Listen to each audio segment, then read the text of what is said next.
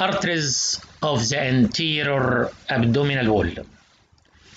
The arteries of the anterior abdominal wall are divided according to the level of the umbilicus into arteries above the level of the umbilicus and arteries below the level of the umbilicus. The arteries above the level of the umbilicus, first of all, terminal branches of this artery. What is this artery? Which will be studied in the thorax.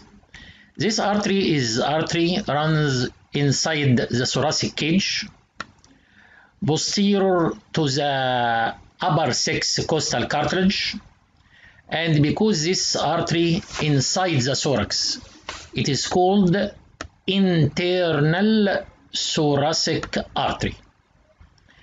The internal thoracic artery, which runs lateral to the lateral border of the sternum, deep to the upper 6 costal cartilage, and behind the 6 costal cartilage by dividing into superior epigastric artery. Why call this artery superior? Because there is the same artery below the umbilicus, also epigastric. Therefore, it is called inferior epigastric, and the upper one is called superior epigastric. And both arteries are called epigastric because they runs in this direction, in this region, which is called the epigastric region. Therefore, two arteries, one from above and one from below, therefore superior and inferior, and both runs in the direction of this region, which is called the epigastric region. Therefore, the artery above the umbilicus is called superior epigastric artery, and the artery below the umbilicus will be called inferior epigastric artery. The internal thoracic artery gives superior epigastric and this artery, which runs with the costal margin, parallel to the costal margin, artery called musculophrenic artery. First of all, superior epigastric. The superior epigastric pass behind the 7th costal cartilage. This is the 7th costal cartilage, to enter this sheath, which is sure, the rectus sheath. It enters the rectus sheath, runs between the posterior of the rectus sheath and the rectus abdominis, which is removed here. Therefore, it runs between the posterior of the rectus sheath and the rectus abdominis muscle, to end at the level of the umbilicus by anastomosis with the inferior epigastric artery.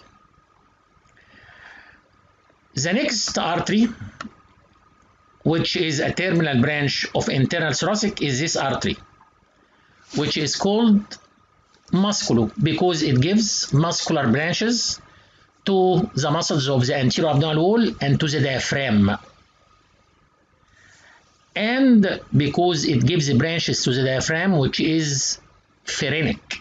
Phrenic means diaphragm. Therefore, artery gives muscular branches to the muscles of the anterior abdominal wall and to the muscles of the thoracic wall. Therefore, it is called the musculo, and gives the branches to the diaphragm. Therefore, it is called the phrenic. Therefore, this artery is called the musculophrenic artery. Number 2.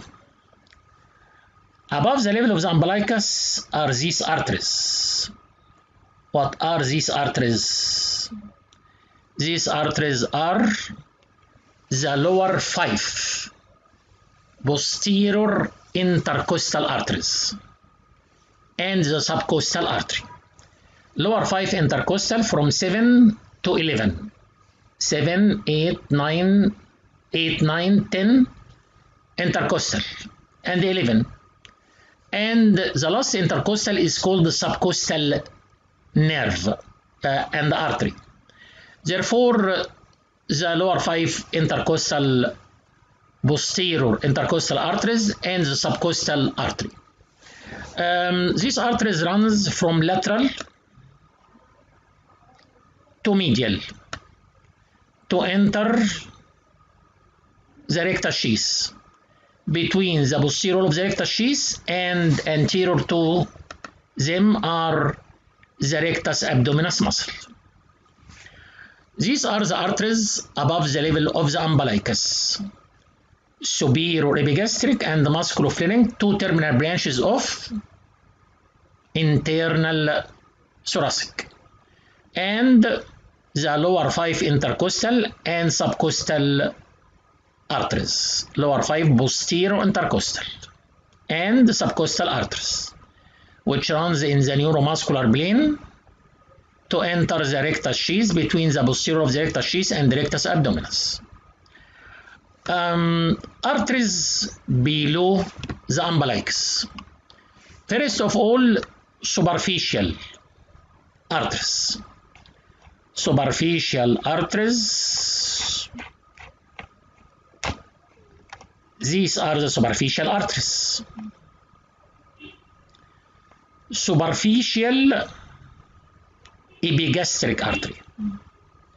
Superficial epigastric artery. And this lateral branch, which called superficial circumflex iliac. In anatomy, circumflex mean turn around. For the Arabic student, بيلف على حاجة. فأي عندنا artery أو nerve بيلف على حاجة يبقى circumflex. Therefore, this is called superficial circumflex iliac, because it turns around the iliac crest. And both are branches from this artery, which is the artery of the front of the thigh, femoral. Therefore, two superficial branches from femoral, superficial epigastric and superficial circumflex iliac.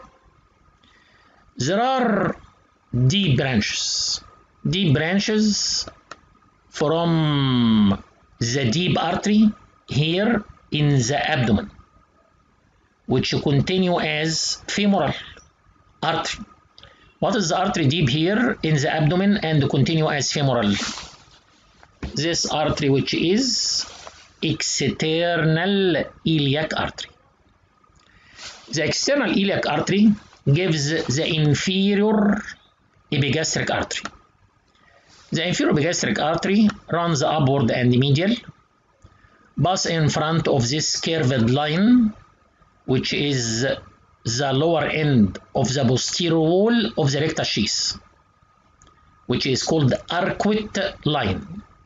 It passes in front of the arcuate line to enter the rectus sheath, between the posterior of the rectus sheath and the muscle removed here, which is rectus abdominis muscle, to end at the level of the umbilicus by anastomosis with superior epigastric. The inferior epigastric artery is very important. The inferior epigastric artery arises from the external iliac, pass upward and medially, enter the rectus sheath. When the inferior epigastric pass laterally, upward and medially, lateral to it, what is this? This opening in the fascia transversalis. What is this view? This view is come and sit here inside my abdomen and look to the anterior abdominal wall. Actually, this view is posterior surface of the anterior abdominal wall. And the posterior surface of the anterior abdominal wall is lined by this gray colored fascia. This fascia is the fascia transversalis. And the opening here in the fascia transversalis is the internal inguinal ring. The internal inguinal ring is lateral to the inferior epigastric. This is very important. Why? There is a famous hernia passing here through the internal inguinal ring called oblique inguinal hernia or indirect inguinal hernia. And the diagnosis of this hernia is very simple. It is the hernia passing lateral to the inferior epigastric vessels. The inferior epigastric artery gives branches. What are the branches of inferior epigastric? This artery which enters the internal ring to supply muscle inside the inguinal canal, called cremasteric muscle. Artery supplies the cremasteric muscle. Should be named cremasteric artery. And this cremasteric artery supplies the cremasteric muscle and end by anastomosis with testicular artery. Inferior epigastric artery gives pubic branch, which anastomoses with the pubic branch of this artery passing in the obturator foramen. Therefore, sure, this artery is the obturator artery. And normally, the obturator branch of inferior epigastric anastomoses with the obturator branch of with the pubic branch of obturator, and this anastomosis occur behind this ligament, which is called lacunar ligament. In about 30% of population, the obturator artery is absent, and sure, the pubic branch of obturator absent. What replacing the normal obturator artery? In this case, the pubic branch of inferior epigastric becomes very large and descend downward to pass into the obturator foramen as abnormal obturator artery. What is the importance of this?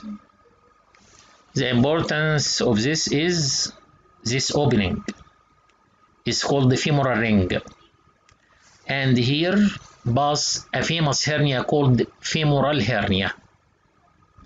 During operation of femoral hernia, we divide this ligament, which is called the lacunar ligament.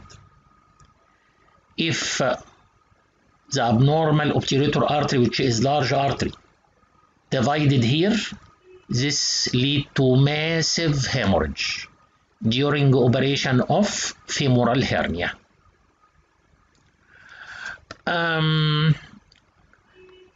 This is the inferior epigastric artery and its two branches, pubic branch and cremasteric artery. The external iliac artery also gives this artery, which is called deep inside the abdomen, not superficial in subcutaneous tissue like this artery. This artery in subcutaneous tissue, passing laterally and curve around the iliac crest, therefore it's called superficial epigastric. Why this is superficial? Because the same artery arises from external iliac and passing laterally and curve around the inner lip of iliac crest. Therefore, this artery, which is deep, called the deep circumflex iliac. The deep circumflex iliac gives muscular branches to the muscles of the abdominal wall, and it gives anastomotic branches to anastomose with the arteries at the anterior superior iliac spine, and gives the ascending branch which anastomose with the musculophrenic and lumbar arteries.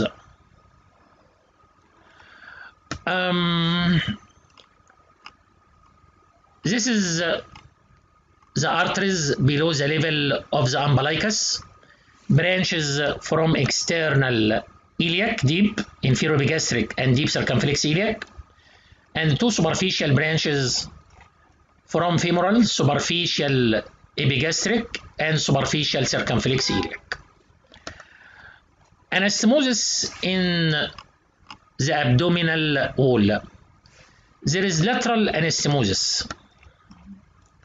Lateral anastomosis here between the ascending branch of deep circumflex iliac and the lumbar arteries and the musculophrenic.